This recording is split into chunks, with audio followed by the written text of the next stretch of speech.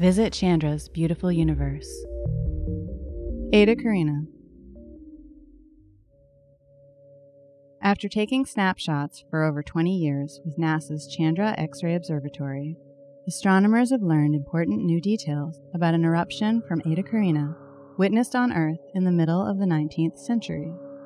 Chandra data from 1999, 2003, 2009, 2014, and 2020 have been combined into a new movie of Eta Carinae.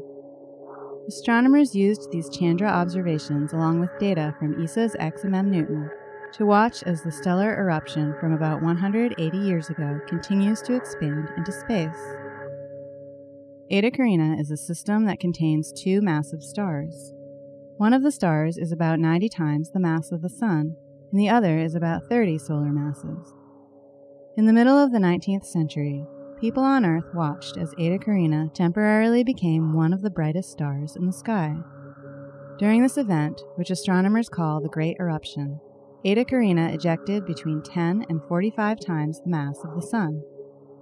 This material became a dense pair of spherical clouds of gas, now known as the Homunculus Nebula, on opposite sides of the two stars. Fast forward to the 20th century, when astronomers developed new tools to study Eta Carinae. About 50 years ago, astronomers used the Einstein Observatory to discover a bright ring of X-rays around the Homunculus Nebula.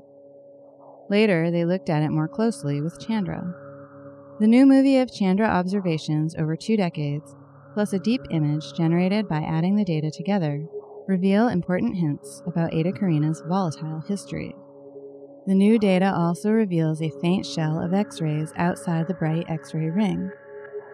The astronomers associate this shell with a blast wave from the Great Eruption.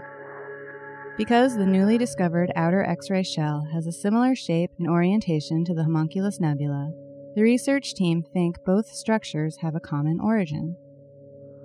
The idea is that clumps of material were blasted away from Eta Carinae well before the mid-1840s Great Eruption, sometime between 1200 and 1800. Later, the blast wave from the Great Eruption tore through space and collided with and heated the clumps of material to millions of degrees, creating the bright X-ray ring. The blast wave has now traveled beyond the bright ring. A detailed analysis shows that the Great Eruption likely consisted of 2 explosions. First, there was a quick ejection of low-density gas, which produced the X-ray blast wave. This was followed by the slower ejection of dense gas that eventually formed the Homunculus Nebula. While Chandra has revealed so much about Eta Carinae, the story isn't done yet. Astronomers are eagerly awaiting the next episode of Data to find out what happens.